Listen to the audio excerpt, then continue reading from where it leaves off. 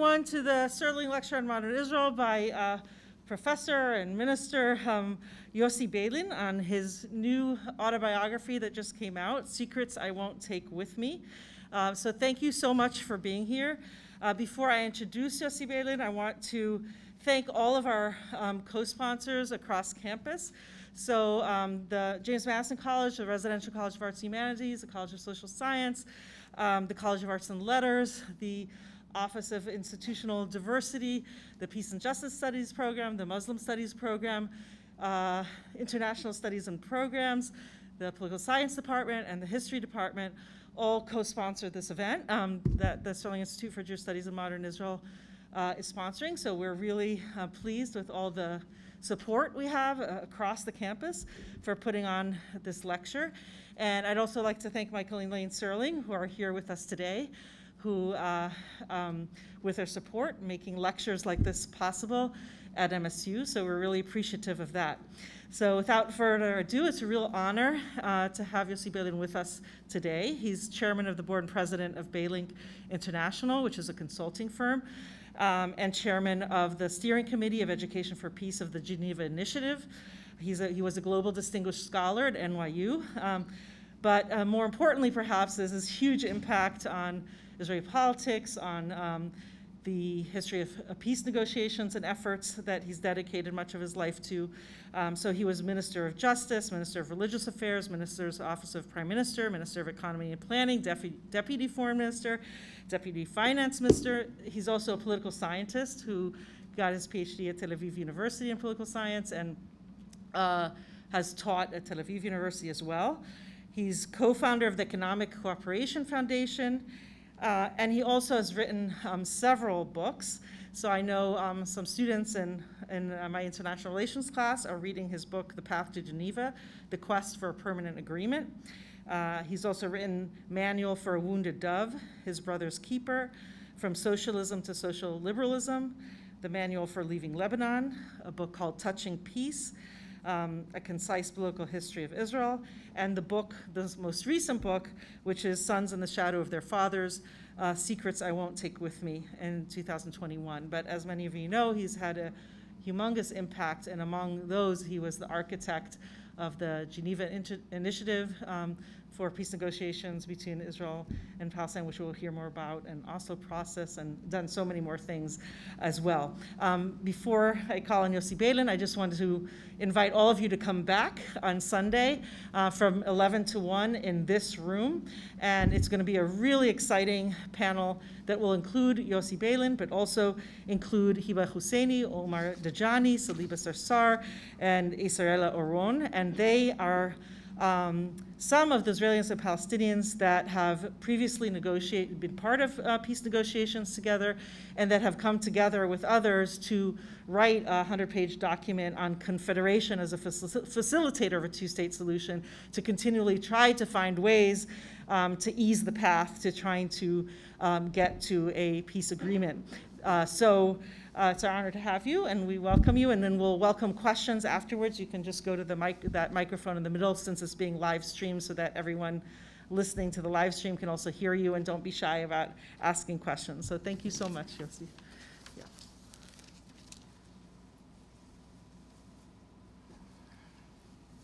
Thank you very much. Professor Aronov suggested that we will have a discussion which will be much less political and more personal. And of course, we will deal with policy issues and peace and war, but I cannot say no to Professor Aronov because one of the reasons, one of the main reasons, is that her father was my instructor in my PhD dissertation. So what can I do? And I love him. Mike Aronov. Now, of course, I don't know you, and I don't know how much involved are you, how much knowledgeable are you about the Arab-Israeli conflict. And it makes it always difficult. But what I ask you to do is, when I'm talking and I'm referring to issues and subjects which are obvious for me, but not obvious for you, please don't be shy and raise your hand and ask, what do I mean by that? Because otherwise, what are we doing? I mean, it will be of no avail.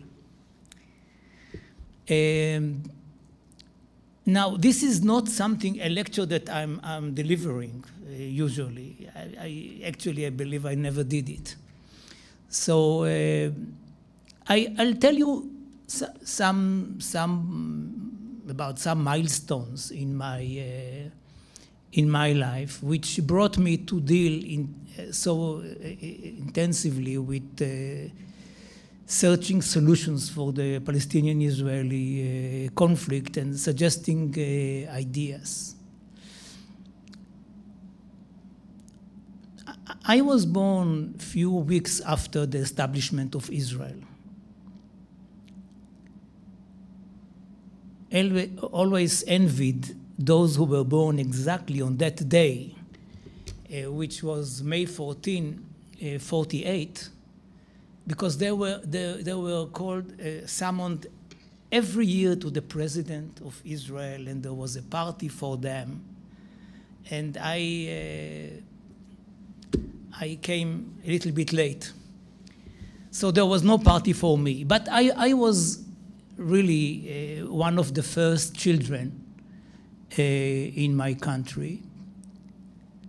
3 years after the Holocaust.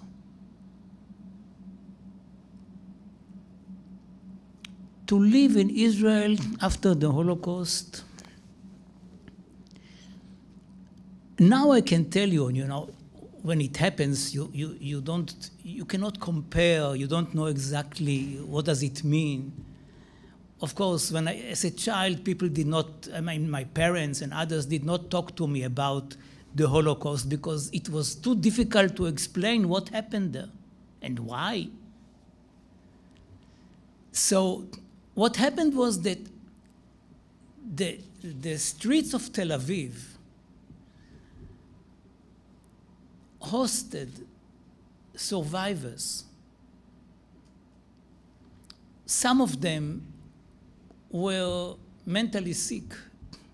Some of them used to run after us, children. There was a lady with a stick, and we were so afraid of them. Some of them talked to themselves. There was a tailor who used to sit at the entrance of one of the houses in Tel Aviv, who worked on shoes. He created shoes. I don't remember from what, but it was a very tense atmosphere and a very heavy one, especially because of the unknown. You always are afraid of the unknown. And since nobody explained to you anything, and I didn't know what to ask about the Holocaust, the only thing that I knew that there are people from the Holocaust. This is what was said to us, children. That was on the one hand. On the other hand, there was the huge immigration to Israel. Immediately after the establishment of the state, Israel absorbed a number of newcomers, which was twice its size in 48. It was crazy. I mean, usually we compare it to, it happened in the United States, it would be, I don't know what, millions and millions and millions. You cannot compare it. But the number was about 1.5 million in 3 years in a poor country, which was totally dependent on our American rich brethren to help us to absorb it. it was austerity, I mean, an official policy of austerity. And everything was measured. I did not feel as a poor guy. I mean, my father worked in a bank. My mother was a lecturer. It was a middle-class family. If you compare it to today, it was a very poor one. But then it was fine, fine. And my parents volunteered to teach Hebrew, the newcomers. It was a wave of volunteerism. There were many veteran Israelis who decided to help the new immigrants from different aspects, but Hebrew was the most important one, because if you don't speak, I don't have to tell you, the language of the country where you live, you are a stranger forever. So these were the different components of my childhood. While I myself was brought up in a home which was full of books. All the rooms, there were bookshelves. And for whatever reason, my parents did not instruct me what books should I read. So I read it according to their order on the shelves. Some of them were not for children, but I read it, sorry. And so I would read these books and the books that I could learn from from school.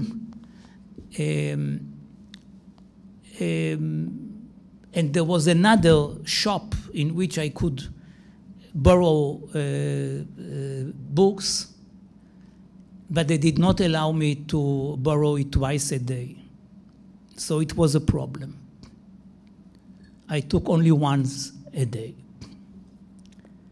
So I was really a bookworm, comme il faut. And I was very good at school. I had a patent. I used to prepare my homework for the next lesson. Meaning, I already knew what should I know for the current lesson, because I read all the material for the next one. What you have to do is just to prepare homework twice, but to do it once. And then you are always ahead of your class. You cannot do it in all the subjects, but in some of them, you know in advance what will be taught the next lesson, so you can prepare for that.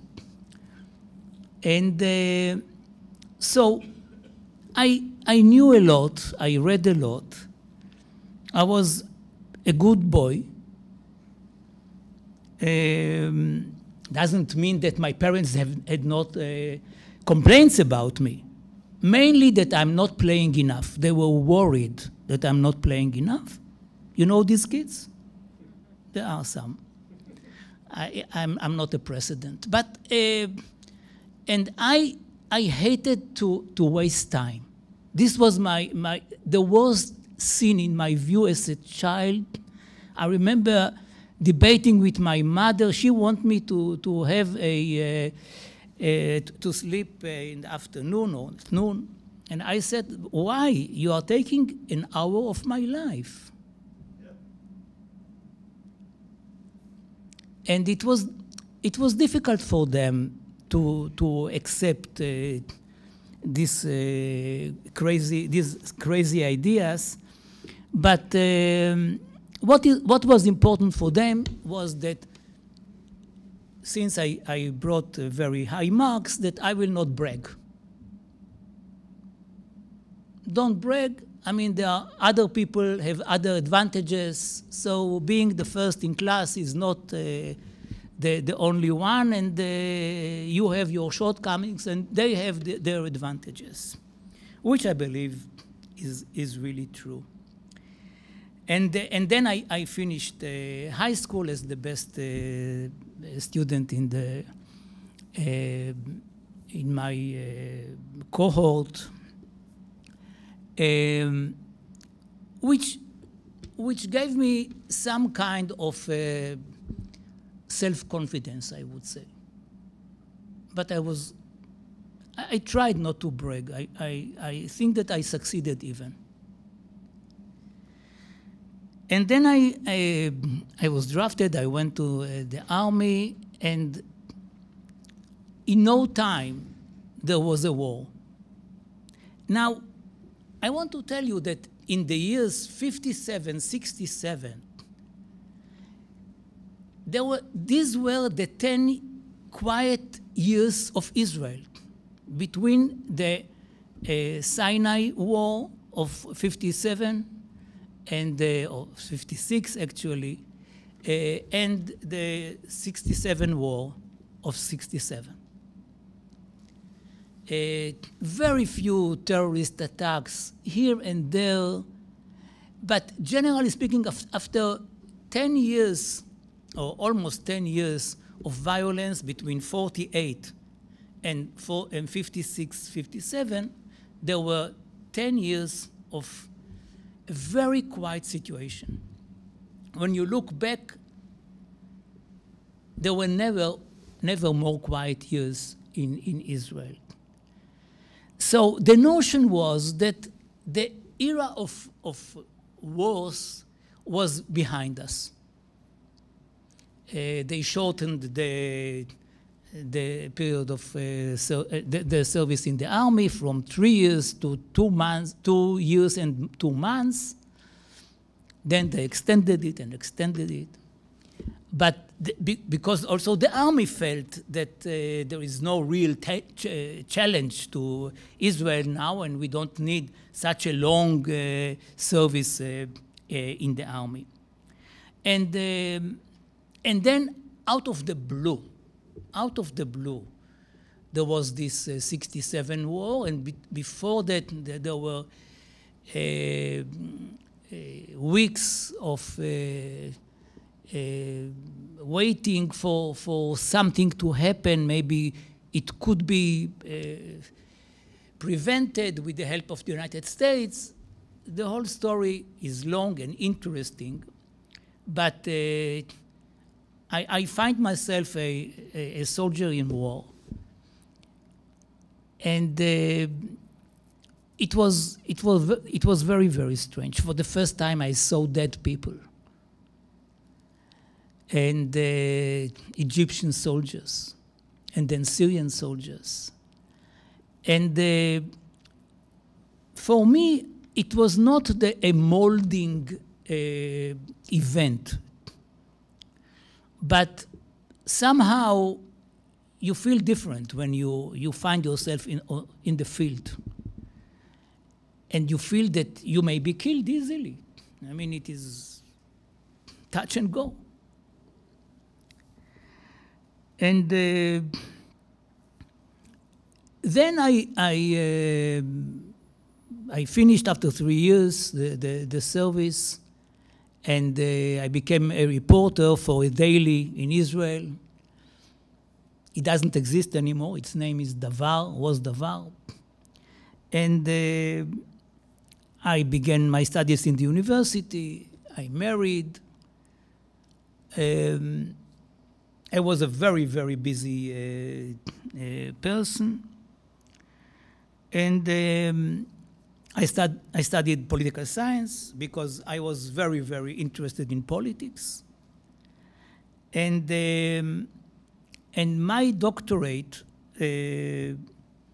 was intergenerational frictions in 3 parties in Israel. Because the issue of age in politics was very, very important for me. I felt that it was important, but I needed the scientific tools to analyze it.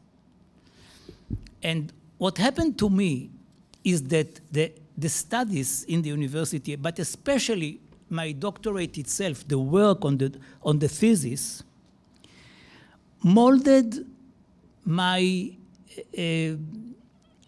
behavior in politics.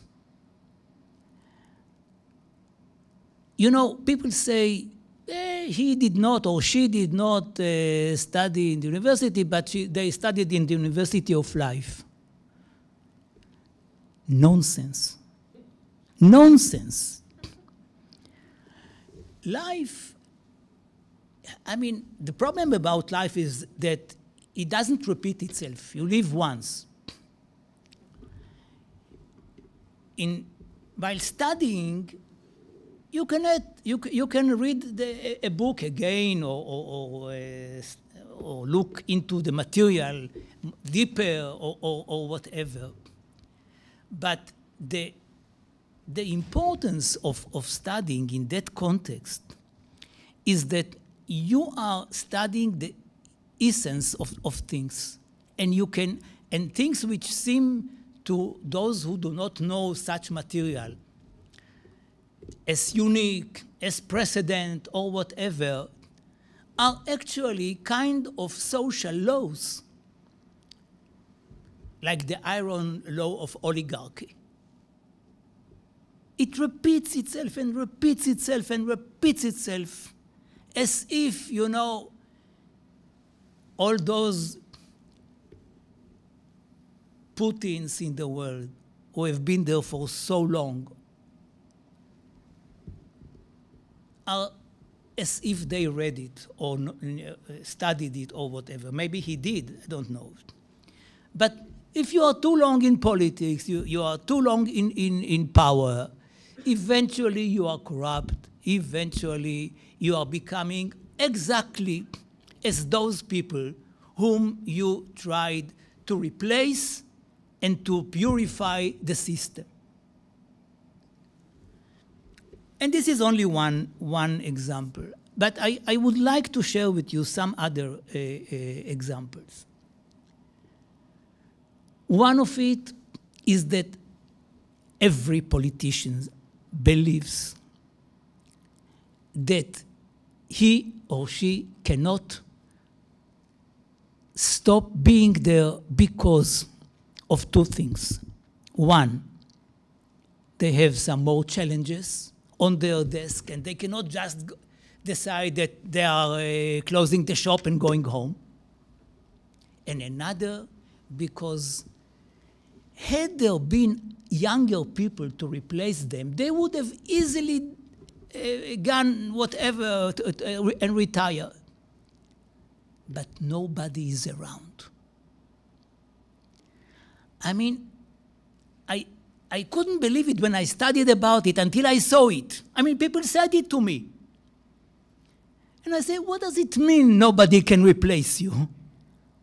The whole point is that you are more experienced, so you know more things. But it doesn't mean that nobody can replace you. It means that the one who is replacing you will need some time in order to learn the same things and to invent new things and to touch reality, while you are detached from reality because you have been there for too long. Another point is that there is nothing like just generational conflict. The conflict is between generational units. The fact that you are in your 20s doesn't mean that you have a message to people in their 40s or in their 60s. As a group of people that have one common denominator, which is the age. No.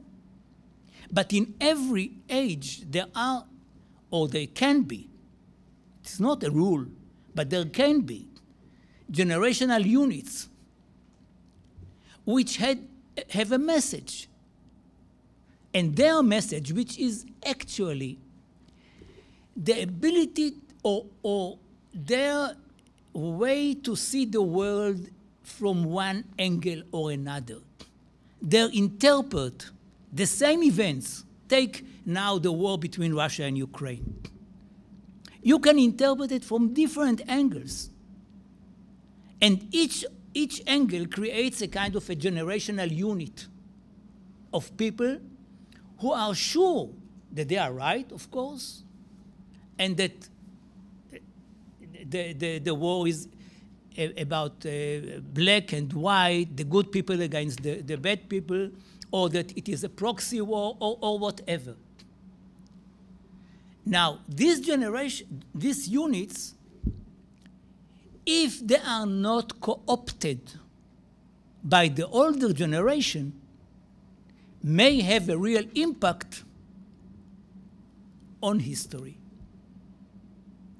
And my own lesson from my research into the issue of age and politics, and I recommend to you, I mean, if you are thinking about issues, there is much room in this area, and age is playing a huge role in political life, and not only there, of course. So you can understand many things just by the question of the distance between people and their horizon. It's obvious that people in my age, even if they intellectually understand the need to plan for the long range, it's more difficult for them because they know that they will not be there. But somebody in his 30s or in his 40s can, in an easier way, to think about the future and to say, well, this is a plan for 40 years. I cannot say something like that. So the differences are very deep and are very, very influential because they can explain the difference between policies. So what I did when I was elected to the parliament, to the Knesset, the first thing that I did is to convene 6 members who were more or less my age from my party, the Labour Party, and eventually we became 8, and we became, in the story of Israel, the group of 8. We shared the same view about social affairs, the welfare state and whatever, and about peace between Israel and the Palestinians. We saw in it a major issue that cannot be put aside, that cannot be ignored, both because of the suffering of the occupiers, of the Palestinians, and because of the need to fulfill the Zionist idea, which is not a colonialist idea and not an imperialist idea, but an idea to convince Jews who were persecuted in so many places in the world, to give them a shelter and to assure a Jewish majority in a democratic state without oppressing others. So this was, generally speaking, our ideology. We were not co-opted by the older generation, although they tried to suggest different roles for us. We did not submit to it. And we became the most important power in the Labour Party in the 90s and changed its platform. For example, one of the issues that we fought for was allowing Israelis to talk to the PLO members. There was a law which forbade it. And in the party conference, there was a nice majority to support our change, which eventually was conducive to the change of the law, which eventually allowed me to initiate the Oslo process, which was the first contact between Israelis and the PLO. So what I wanted to tell you is that I may be the ideal type to prove the importance of studying for life. I mean, it is not something that you said, okay, I made my BA, MA, and now I PhD, and now I'm going to the world to do something else. No. In many areas, you can really understand things and fight for things as a result of what you know from social and political laws which exist. Now, between 84 and 88, I was a part of the bureaucracy, although it was not a secret that I was a very, very political person. I was prominent in the young guard of the Labour Party, and I was the spokesman for the Labour Party. But I became in 84 the secretary of the cabinet. Now, it's a title. What is the secretary of the cabinet? I mean, he reminds people about the agenda. I mean, what does he do? What does he do? And I must admit, although I was teaching in the university for 13 years and I taught political science, I did not know exactly what does a cabinet secretary do. Besides the law. The law refers to the cabinet secretary in some lines, but the daily work of the cabinet secretary is fascinating. Just to share it with you. Many Israelis don't know it. Why should they? The cabinet secretary is the person who is in charge of the daily work of the cabinet under the prime minister. So he is privy to many, many secrets.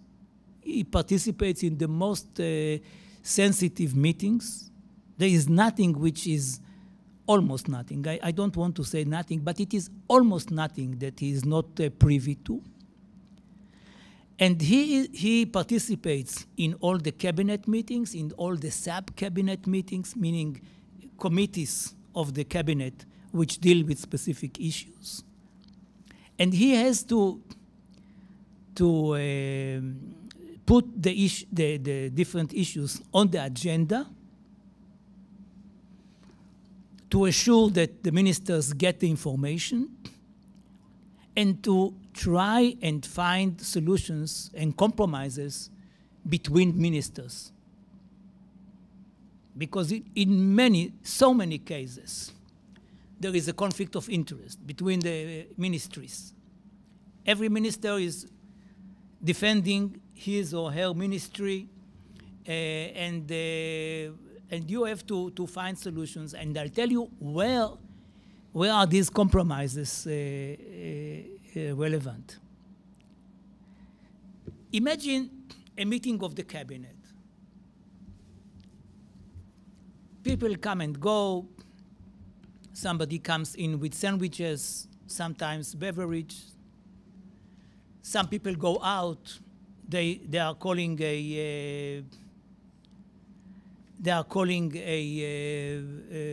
somebody called them on the phone, whatever. Now, at the end of the meeting, the prime minister sums up the debate, and there is a vote sometimes. Sometimes there is even no vote about it. In Britain, by the way, there are no votes. But in Israel, you have votes because there are many parties in the coalition, and there are differences between them. The prime minister may say something like, okay, I believe that the idea of John Smith is accepted. Yes, they are nodding. You, as a cabinet minister, have to write down the resolution. What did the cabinet decide. And sometimes you are the one who is informing the media about these resolutions.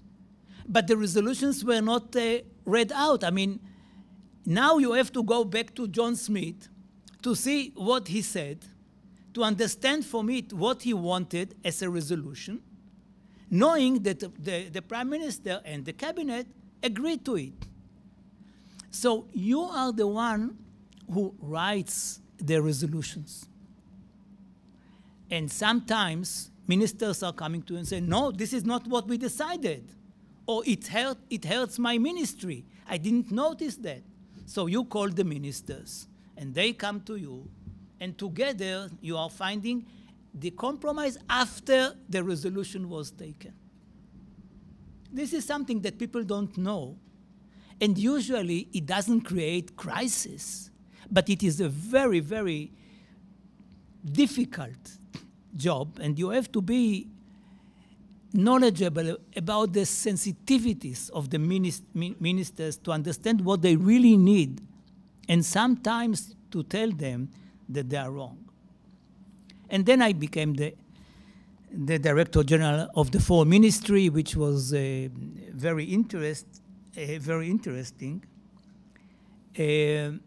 But I think the longest job in the cabinet was the Deputy Foreign Minister. Now, as a deputy, you don't have official role at all. It is up to the minister to decide what you can do and what you are not allowed to do. And I was blessed with a very generous and liberal boss named Shimon Peres, who told me, Yossi, you can do whatever you want. We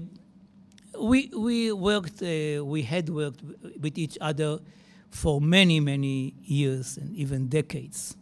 So he knew that more or less what kind of crazy thing I know.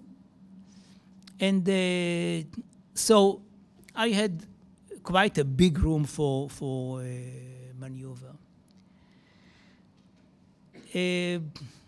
Before the elections of '92, in which Rabin became again the prime minister and Labour was the big winner, I was offered by Terje Larsen, the Norwegian head of the think tank, that if I am playing a role in the peace process, and I would like to have any kind of back channel, that Oslo could host such a back channel. And we talked about what kind of back channel it could be. We already talked with some Palestinians about it.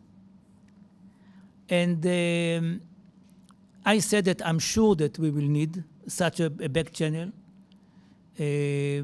And eventually, Rabin was elected. Peres became the foreign minister, although they were rivals and hate each other in an inexplicable way. But there was a real hatred between Shimon Peres and Yitzhak Rabin. And I tried to understand what happened in the talks between Israel and the Arab neighbors, which took place in Washington after the Madrid conference and were stuck. And I understood that the talks between us and the Palestinians in the context of the Jordanian-Palestinian joint delegation went nowhere. And that somebody had to intervene and to find solutions for the thorny issues between the parties. So I negotiated the possibility of a back channel with my counterpart in Norway, the deputy foreign minister there. He came to Israel, and they asked me to begin, or suggested that we should begin the talks. It took some months, And then one evening, I came to Paris. Every evening, I would come to his office to sum up the day and to decide upon things that have to be done tomorrow. And the idea, the original idea was that I will go to Oslo and meet there Faisal Husseini, who was the Palestinian leader of the East Jerusalem then, and was involved with the Palestinian delegation to Washington. And before I told him about this option, which I was sure he would immediately accept. There was no problem with it. I saw his face. Peres could not hide anything. I mean, you always saw it on his face. And he was, I would not say humiliated already, but frustrated. So I said, Peres, Shimon, what is going on with you? He said, I did not tell you about it, but I want you to know. When Rabin talked with me about the future government a few months ago, he offered me the foreign ministry. But he said that I would not be involved with any bilateral channel. Not with the Syrians, neither with the Lebanese, nor with the Jordanians or the Palestinians.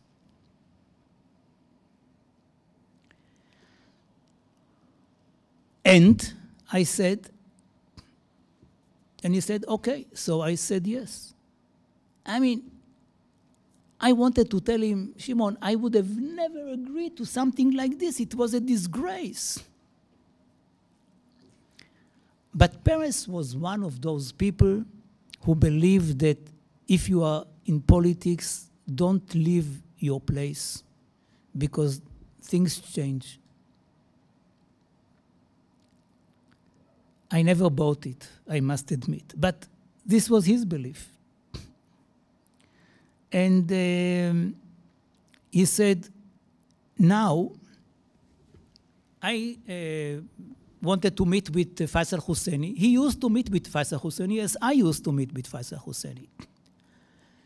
He was a very interesting person, and a Palestinian patriot who knew that part of the national aims of the Palestinians is to make peace with us.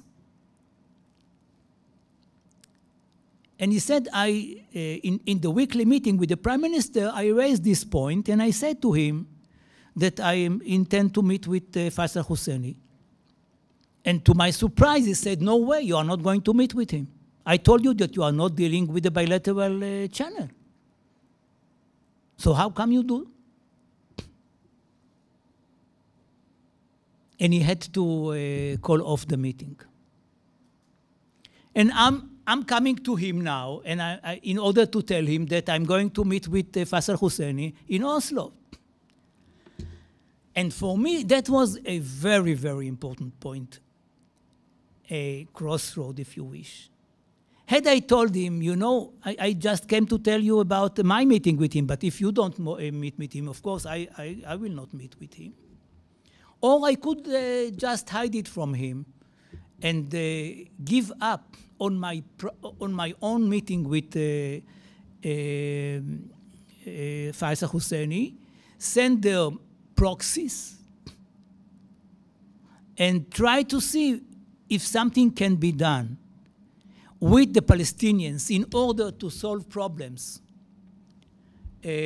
which were then on the agenda with the Palestinian official delegation in Washington. And eventually, this was my original idea, to tell the two parties, I mean, Rabin and Arafat should have told them that solutions were found for their differences and bridged or whatever, so that they can now finish the job because there is a solution, but it will be signed between the two delegations. This was my original idea. So I asked Yair Hirschfeld, my close friend, who is really a researcher on the Palestinian issue, and his assistant, his former student, Ron Pundak, to replace me. They went to Oslo and met with, not with Faisal Husseini, because Faisal would meet only with me, but with Abu Ala, who was a PLO person, but it was 4 days after the waiver for meetings with PLO people. The Knesset changed the law, so it was legal. They met with him and his delegation, and the rest is history. I could come to Paris again, only it did not take much time when they have a joint draft agreement on few points, because then it was proving that the channel is not just another futile meeting between the parties, but something that could bring us to an agreement. And then Peres brought it to Rabin. I was afraid that Rabin would be furious. But Rabin was wise enough to understand that there is an opportunity there. There is a paper agreed upon on the outstanding issues of the interim agreement between the two sides.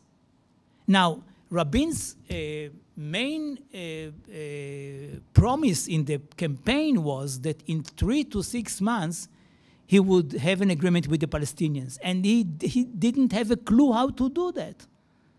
And nothing happened. And as I said, Washington was frozen. So now, out of the blue, somebody puts on his desk a solution. He just has to grab it, which he did, and paid with his life for grabbing it. So, generally speaking, this was the uniqueness of the Oslo Agreement. When people said you did it behind the backs of Peres and Rabin, this was not my intention. I mean, my intention was to tell them or to tell my boss, my Peres, that I intended to participate in such a channel. But Peres really, to surprise me is not the word. I mean, he more than surprised me by telling me the strange story of his restrictions. And at the end, both of them got the Nobel Prize. You can imagine something like this? I mean, on the one hand, he tells his deputy or ally, you don't touch the peace process. On the other hand, both of them, after a few months, are getting the Nobel Prize. So by working on the Oslo Agreement, I achieved one thing which was important for me, and that is to have a partner. Because the joint Jordanian-Palestinian delegation was so artificial, and there were no official PLO people, while the PLO was representing the Palestinians, whether we liked it or not, and was ready to recognize us.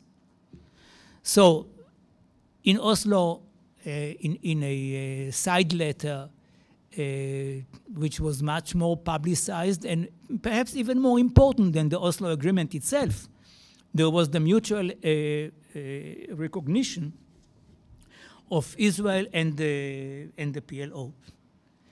So we had the partner. We did not have the solutions, not for the interim agreement, but for the permanent agreement, which should have taken place in 5 years. Jerusalem, the refugees, the settlements, and other major major issues, security. So, you know what happened after Oslo. I mean, violence erupted. We did not expect such level of violence. I'm talking about myself. I mean, I thought that extremists on both sides would demonstrate here and there, block roads and things like that. But suicide bomber, I must admit, I did not think about it. Or an Israeli doctor, an officer in the army, killing 29 worshippers in Hebron, Palestinian worshippers in Hebron, Baruch Goldstein. It was beyond my darkest nightmares. Not to speak about the assassination of Rabin, which was the end of the world for somebody like me, and not only for somebody like me. That in my country, in my democracy, a Jew would kill the prime minister. So there were so much difficulties then, and of course, since then we are playing the blame game. The Palestinians saying that Israel was in charge of the fact that we didn't have an agreement after 5 years, and Israel would say it about the Palestinians. Bickering became our most important profession. So then the question was, maybe you can have an interim agreement, even that is difficult, but to have a permanent agreement, to agree on the division of Jerusalem, give me a break. Give me a break. This is impossible. So I tried my best. I was involved in the official talks later on, and I will not get into the details. But after the end of the negotiations on the official, on the permanent agreement, which did not bear fruits in 2001 in the Taba talks, in which I was in charge on the committee about refugees, a group of Palestinians which thought that that we were very close to an agreement, and a group of Israelis decided to try informally to write down a detailed permanent agreement. And we found out that the devil is not necessarily in the details. I don't know whether God is there, but the devil is not there. We did not find any devil. We found out that if you sit together with the other side and talk like human beings, you can find solutions for all the thorny issues or outstanding issues. And there is always something that you can exchange for what you want. By the way, I'm telling you in brackets, it is very important to come to the negotiations with priorities. Because if you are coming to negotiations with a list of requests, and the other side comes with an endless list of requests, I don't know what is really important for you. And I can suggest to you something that is totally unimportant for you. And then you have to expose yourself and say, please don't buy me by giving me something like that. I need A. So it is possible. And again, people are saying it is like buying a car. First of all, today buying a car is not exactly as it was 50 years ago. But even if you buy a car, the seller doesn't say it costs, I don't know, $500 million, and you say it is not more than $2, right? It's never. You know more or less what is the price. And sometimes you say, but you had an accident, so please take off, I don't know what, $1,000. The idea of which was the idea of Golda Meir. I am not coming to the negotiations with maps. It was idiotic. Idiotic. You may say to the world or to the other side, these are very important things for me. For example, for Israel, the most important thing is not to allow every Palestinian refugee or descendants of Palestinian refugees to come back to their homes, because then Israel will not be a Jewish state anymore. That is not easy. That is not uncriticized. But for us, this is the most important thing. The Palestinians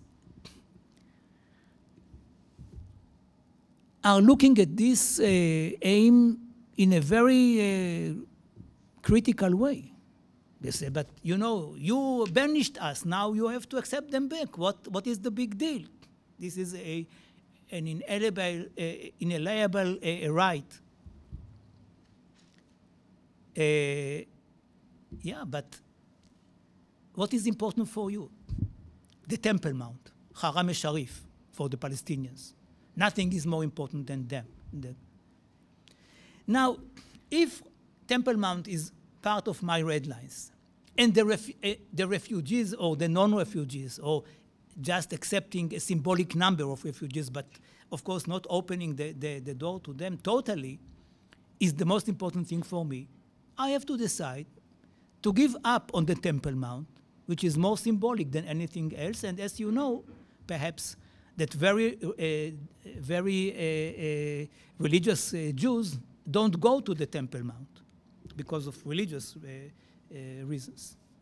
So you exchange actually part of the red line. Without doing that, there is no negotiations. You come, you say, okay, these are my conditions to ourselves, to the delegation, to your own delegation, and then you find out that you must give up on something in order to get something which is a red line for the other side. And this was what happened in the Geneva talks. It became Geneva because the government of Switzerland sponsored it eventually, and sponsored the huge event which took place about 20 years ago to show it to the world. So we had a partner. Now we had solution for all the outstanding issues. And still nothing happened. And still violence continued. And still we blamed each other. And still we excelled in bickering.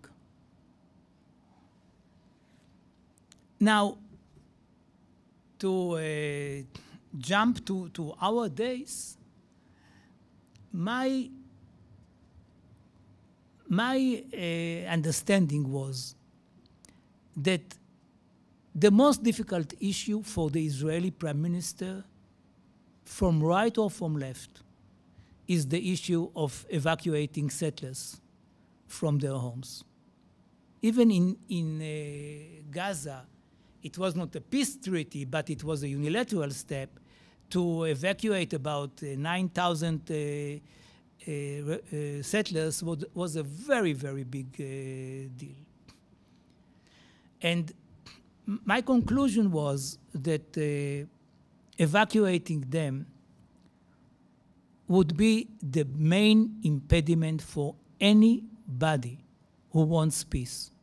I mean, if you speak about people who are against a Palestinian state or are not ready to talk to the other side, like our former Prime Minister Bennett, he said that he would not meet with Abu Mazen, he would be against a Palestinian state. But those who are ready for a Palestinian state, like Lapid, like Sharon, from both camps, if they get a way to jump over this stage and not to evacuate settlers, might be able to go for the two-state solution and the partition of the land. And that actually is one of the reasons for the for the Confederation. Another was, there was criticism against us and against the Palestinians that we dealt with the problems of 67, namely the border, but not of the root causes of the conflict, namely the refugees, but not only. And what we did in our work, again, Palestinians and Israelis together, it is not an Israeli suggestion or Palestinian suggestion, but a joint one. For the first time in history, I think so, Israelis and Palestinians wrote a joint narrative. Not each one his own or her own narrative written on one page. There is a book like that, which is called Side by Side, and it is a good one, in which the narratives are written on the same page, on each issue. But here, it was something else. We tried to tell the story together. And again, when we sat together and we worked on it, we found out that it is possible because we are not arguing about the events.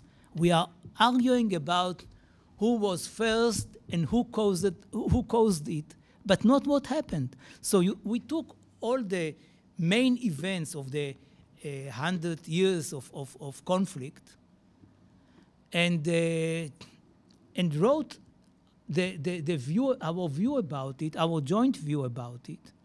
Sometimes they differed, sometimes they were the same. And if you read the Confederation paper, you see there the narrative, 20 pages of narrative, which is, I mean, I'm very happy with this ability. So, to end my story, what I try to do systematically, and of course it is never me only, but it is a group of people who did not give up on peace and who were not ready to say, okay, we don't have a partner, as if we don't have a partner, it is okay to have a non-Jewish state under our rule. We don't, I mean, in my view, the only alternative to a two-state solution is a unilateral withdrawal like the one we did in Gaza, and this is really the last resort. Because we have a partner. We have Palestinians on the other side. They are not our employees. And they may be frustrated. And they may use force against us. Eventually, more of them are killed by us than the other way. But it doesn't mean that we don't have a partner. We have a partner in Abu Mazen, and I believe that his successors will be the same. So we have a partner, which is the PLO. We have the solutions, which are the Clinton parameters or the Geneva Initiative. And we have an idea of an umbrella, which is actually which puts itself on the two-state solution and makes it easier to have the two-state solution by solving the issue of the settlements, which will be to the east of the future border, namely not under Israel. So my hope is that that it is it took us much more time than expected, but that all these stages are the preparation for an agreement between Israel and Palestine, despite the fact of the split on the Palestinian side between the PLO and Hamas and other things, or politicians in Israel who sometimes are the leaders of Israel and who are against it. But I think for me, the most important thing was to prepare the needs for the decision makers.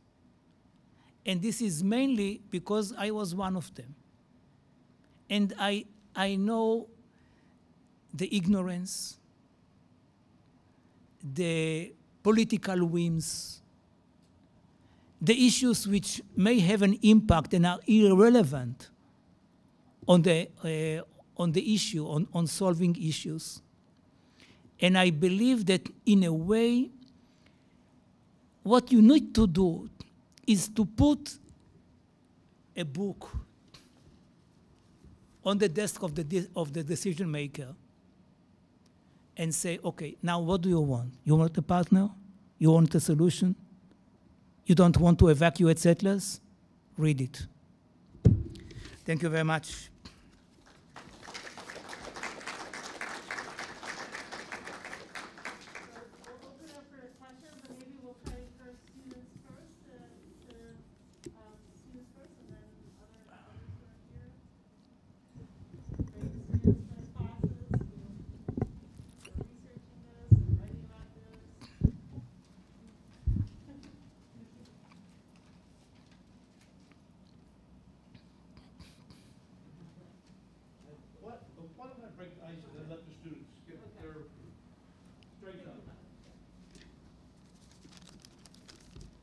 Thank you very much for the presentation and the wealth of your knowledge. So for me, you have to understand that my only real political experience in terms of Israeli and, as you phrased, Palestinian relationships is through the University of Life. I've studied it like I have studied pharmacy, studied law at the universities. And only recently have I come to think that maybe there is an opportunity for two-state solution based primarily on a very dear friend of mine who spent at least 6 months in Dubai and Jerusalem working on the Abraham Accords, which I think is a huge step in the right direction. Then yesterday, the signing of a deal with Lebanon, not Hezbollah. And I noticed you mentioned only once Hamas. You didn't talk a lot about Lebanon, but you talked about Gaza. To me, it seems that the deal struck with Lebanon was able to be done notwithstanding Hezbollah's objection. So it seems to me that while you may think you have a partner, if there are multiple factions within whoever your partner is, you don't have the right people at the table. So my thought is, and correct me if I'm wrong, that in order to have peace, the Iranian proxies, Hezbollah in Iran and Hamas in Gaza, have to be out of the equation. And then I think we could really have true, meaningful peace. Thank you. It is true. I mean, you cannot force them to make peace. You can force them to run away, you can force them whatever, but not to make peace. So both of them are not partners for peace, for the time being. What happened with Hezbollah in Lebanon is very interesting. It surprised me, I must admit. The fact that eventually they understood that they could not prevent from their own people the opportunity to benefit from the oil or the gas field. And eventually they had to accept it, while saying, yeah, it is not a political agreement, it's not Israel, we do not recognize.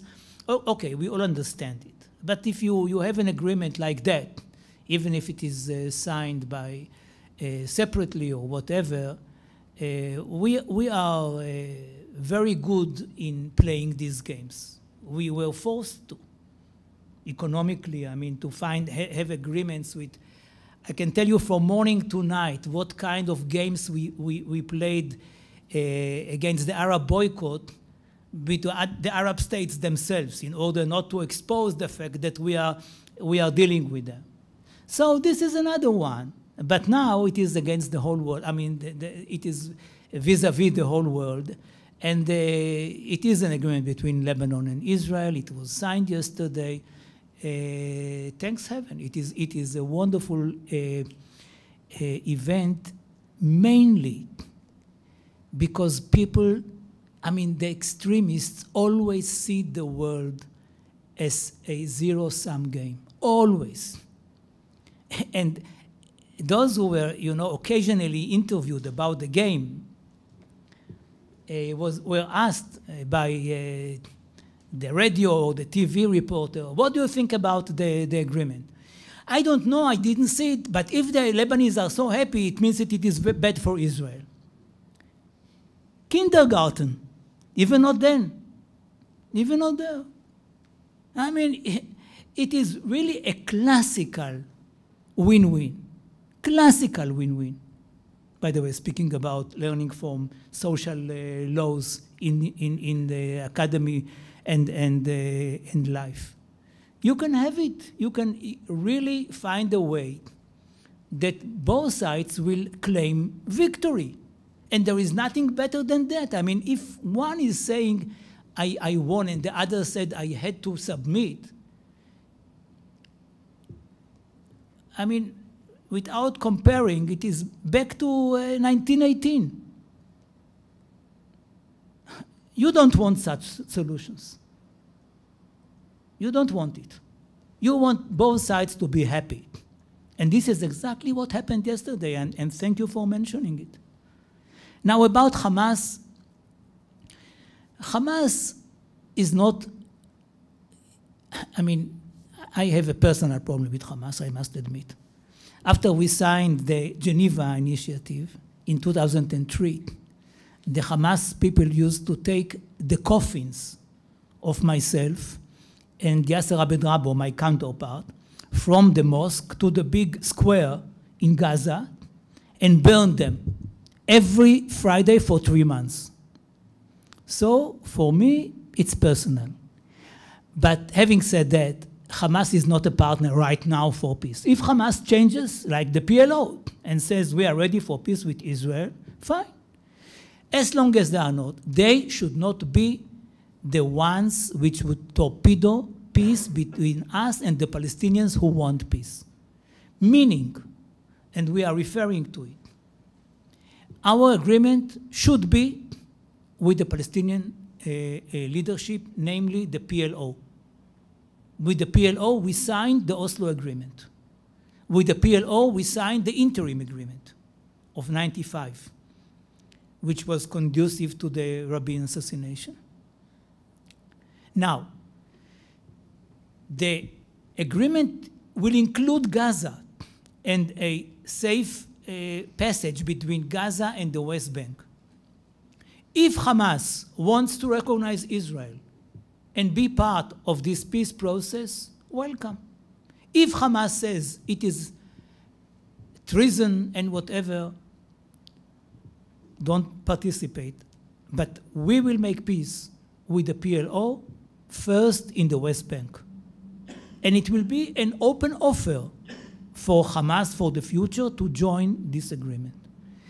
But to say, as some of my friends are saying, we cannot have an agreement with the Palestinians as long as they don't put their home in order, is a mistake, because it gives Hamas a huge leverage upon a peace treaty which we shouldn't give them.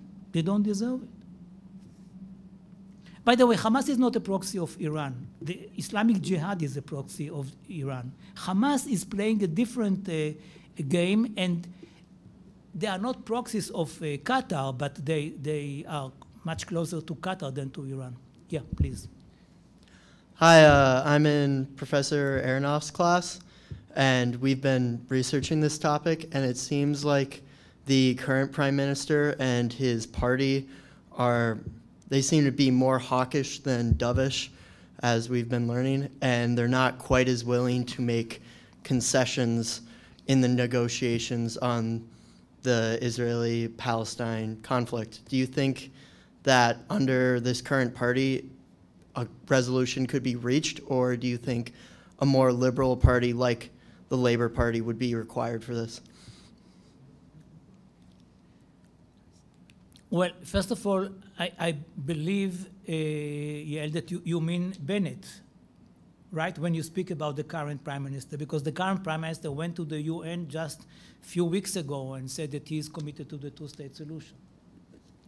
So I think that he is exactly the kind of a person who may find it easier to go for the two-state solution because he never shared with the public the way he wants to get to a two-state solution. But I think that for somebody like him, a confederation might be very, very helpful because he will not have to deal with the settlers. Not that the settlers will like what we are suggesting. I don't want to mislead you. They will demonstrate and whatever, but there will not be a situation whereby they are waiting in their homes for the army or for the police, and the police is taking them out of their homes and dragging them and whatever as it happened in the past in Gaza and in the Sinai Peninsula. So he is exactly the model of a leader, although we prepared this, we began our work already 3 years ago. We did not envisage that he will be the prime minister, but he is exactly the kind of a person who says the solution is a two-state solution. We need it. It is our national interest. It will take time, not now. Why not now? Now is the time. Any time is the time. But if the prime minister says, I'm against the two-state solution, then of course, such an idea will not help him.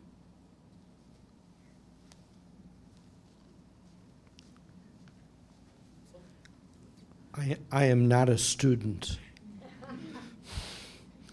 I was watching, I rewatched the movie Exodus recently, which came out in the 60s for everybody that was born in the 90s here. And it was such a positive view of Israel that was a big hit in America at that time. And I thought of that movie being released today, and it would be impossible for it to be released today. And I'm wondering if you can track for us how it has come about that the world has sort of turned its back on Israel in many ways and has become such a negative flashpoint on college campuses in the US. And could you add also your thoughts about BDS? Well, we all watched, our generation watched Exodus. I met with Leon Lewis, and you know, it was like meeting, I don't know what, Moshe Rabbeinu. It was a wonderful movie for its days. It could not be produced today, with or without the BDS. It's black and white, and the history is not black and white. But Paul Newman was wonderful, and it was really, I mean, even now when I'm speaking about it, I'm shivering. It is really something which changed a lot, and it shows how much the art can be of influence, because it influenced a generation. And then there was the Six-Day War, which became the most important milestone in the relations between between Israel and the American Jewry. What happened to us? What happened to us is that '67 was our biggest blessing and our biggest curse. It was a blessing because people prepared cemeteries in Tel Aviv and in other places, because they took seriously the Egyptian President Nasser threat to annihilate Israel and to destroy it. And we didn't know whether they had the ability to do that and what kind of Russian weaponry they had and whatever. And suddenly, we found ourselves in area 3 times bigger than Israel itself. We could go on to Damascus, to Cairo. I mean, the ways were open. Not to speak about Amman in Jordan. So we became heroes. And we bragged a lot. And we felt that we were invincible. The problem was that rather than leaving the territories, as we did in the past, we conquered the Sinai Peninsula 3 times. So the way was to say, okay, we won, now let's have another agreement or whatever, and go back to the 67 borders, mutatis mutandis. Jerusalem, perhaps we could change a little bit or something like this. Rather than that, the right spoke about we will never go back, we will remain where we are, and the left spoke about a territorial compromise which was not accepted by any Arab leader. Now, during the years, Israel had the feeling that because it was a defensive war, 100%, I can testify, it could remain in the territories until the Arab countries are ready for peace under our conditions. After so many years, to justify the occupation by saying that it was a war in which we had to defend our lives is very difficult. So Israel is still under the feeling that the whole world is against it because we had to defend ourselves, and we fought, and we won.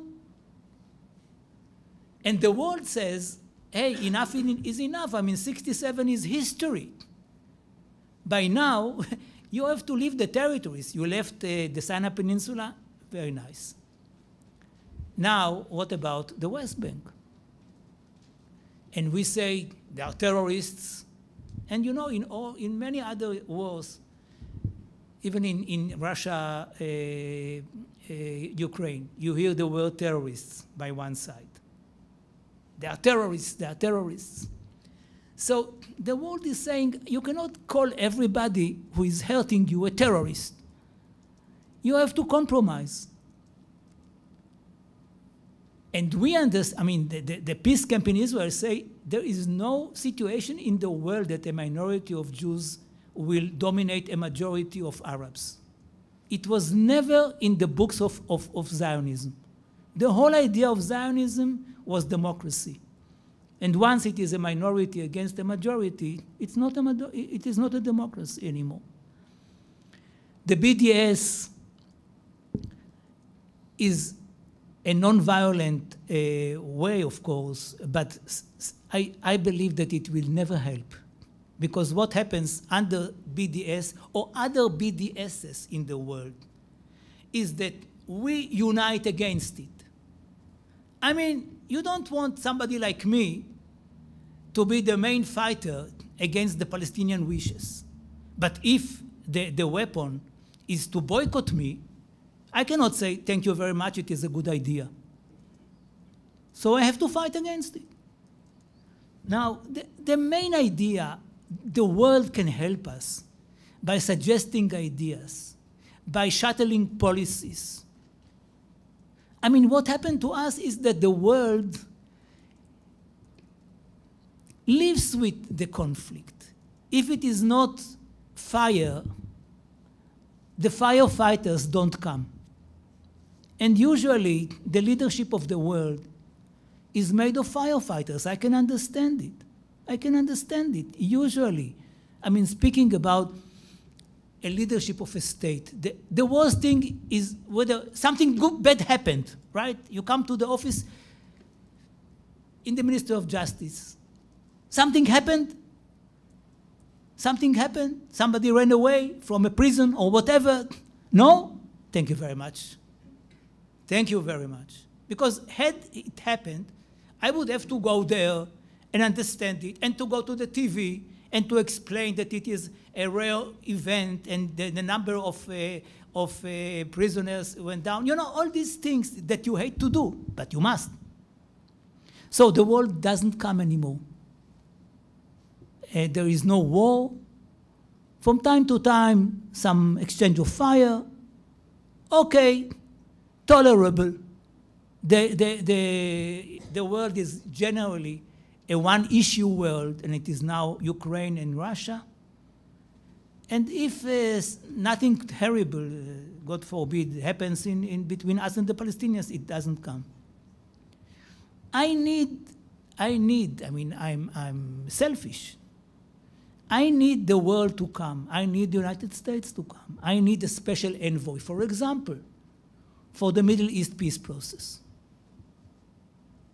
Where are the Dennis Rosses of today? They are not. They don't come. Somebody has to have an office in which he gets up in the morning and says, what about the Palestinian-Israeli peace process? And there is no one who does it. So rather than threatening me by BDSs and explaining to me that it is the right thing, is that this is not the right thing. The right thing is, I mean, again, this is my history. I'm trying to break my small head on peace ideas. Maybe the confederation idea is not good enough an idea. Maybe I'm not sure that this is the best idea. If this is not good enough, let us break our heads about another one, rather than to threaten me, because the threats will not help. It will unite a front against them. And I'm not sure that this is the real wish of those who are behind the BDS.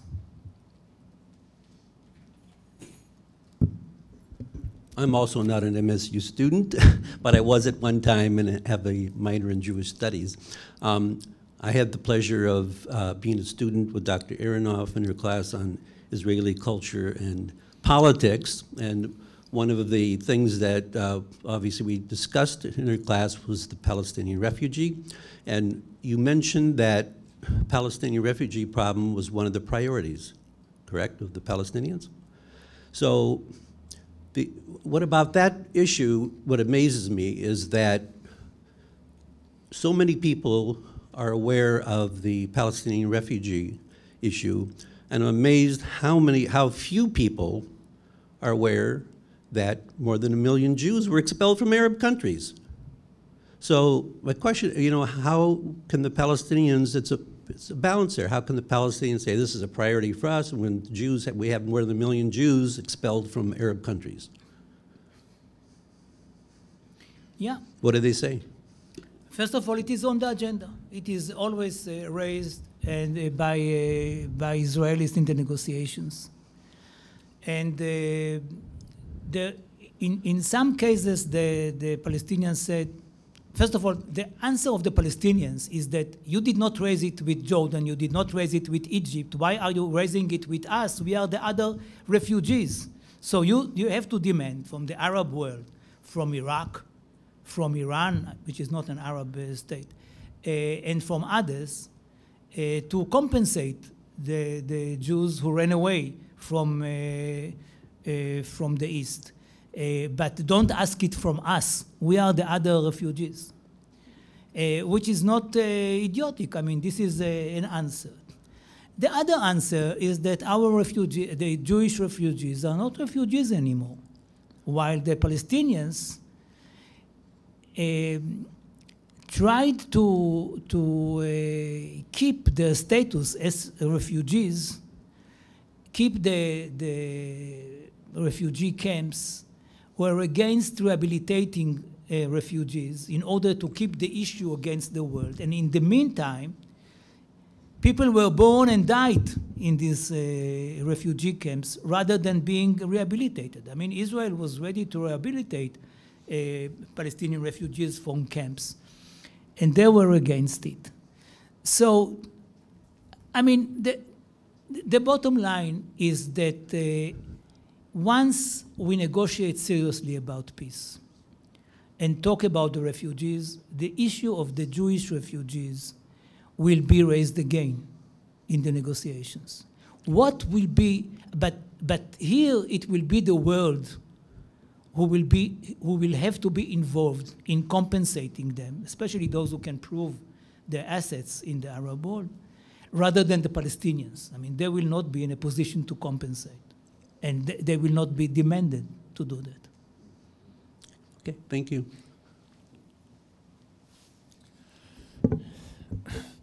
I have another question focusing on refugees and what you touched upon in your talk.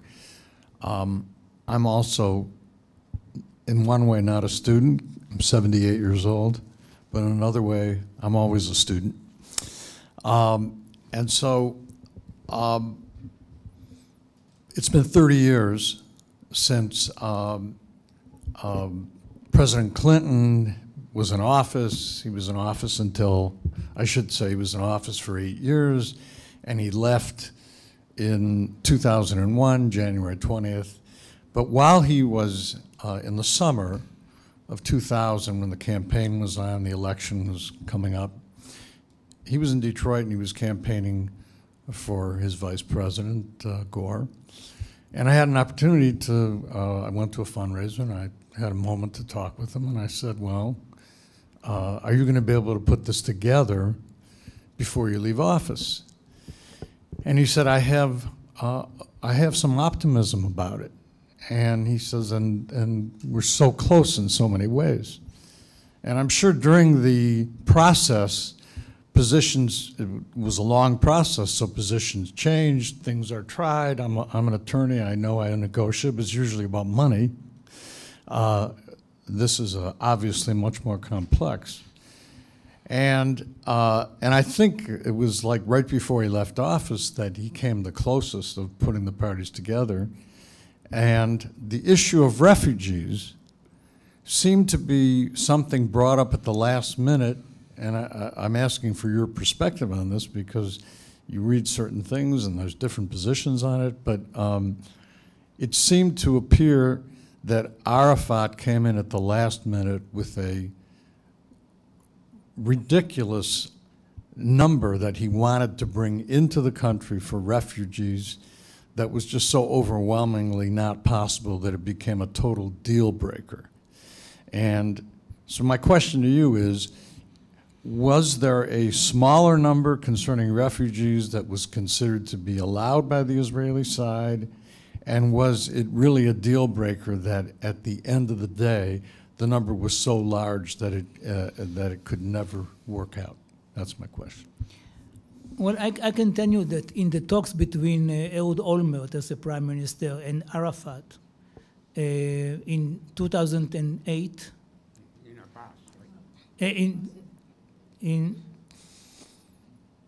with Abu Mazen, sorry, in 2008, Abu Mazen spoke about 100,000 refugees, and Olmert spoke about 5,000 refugees. It sounds a big gap. It is not. It is not. The feeling of Olmert was that it was bridgeable. The way to bridge it was time. I mean, it means to rather than do it in 5 years, to do it in 10 years, and then you can have a bigger number, something like that. Now, if we divide Jerusalem, and those Arabs who live in the Arab neighborhoods, close to 400,000 Palestinians will not be under our control, then even 100,000 is a much smaller number than 400,000, which will not be there. So it is soluble. I mean, in the Geneva Initiative, there is a whole annex to solve the refugee problem, and we agreed with the Palestinians on a solution. We were not officials, they were not officials, but we found a solution for the refugees because they understand that Israel cannot absorb all the refugees. It is beyond the readiness of the most modest Zionists If you are not a Zionist, then the issue doesn't interest you. But if you are, you must have a Jewish majority. So you cannot absorb them. But in symbolic absorption and the gradual one, reparations, paying them for their assets. I mean, reparations for their plight and paying them for realistic sum of money for the assets will solve the problem. You could say that what happened 30 years ago or 20 years ago would not apply to now, but I think if you had peace partners that were ready to talk again, that the old maps and the old ideas would certainly be a good starting point, because apparently it was very close at one time. Mutatis mutandis. Mutatis mutandis. I mean, for example, I can give you an example, speaking about maps. In the Geneva Initiative, which is adopted by the Confederation group, we suggested to annex 2.25% of the West Bank, fully compensated in land to the Palestinian state. Now, it did not include Har Homa in Jerusalem. It was not populated then. Today, about 35,000 people live there. So it will be quite impossible to evacuate them. And Israel will have to pay something for that in land. So you are right. The maps of the past may be a basis for the maps of the future, but not exactly so. Thank you. We're going to have to close it and stand, and others can still come up to Yossi Beilin and ask him questions later, but I know that some of you had to go, so we'll end it, and thank you very much, and then we can have continuing questions kind of informally afterwards. So thank you. Thank you very much.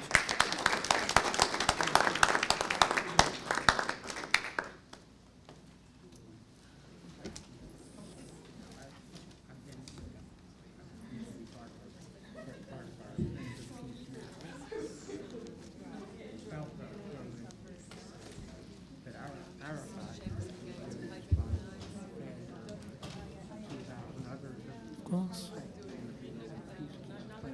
Do you have a couple?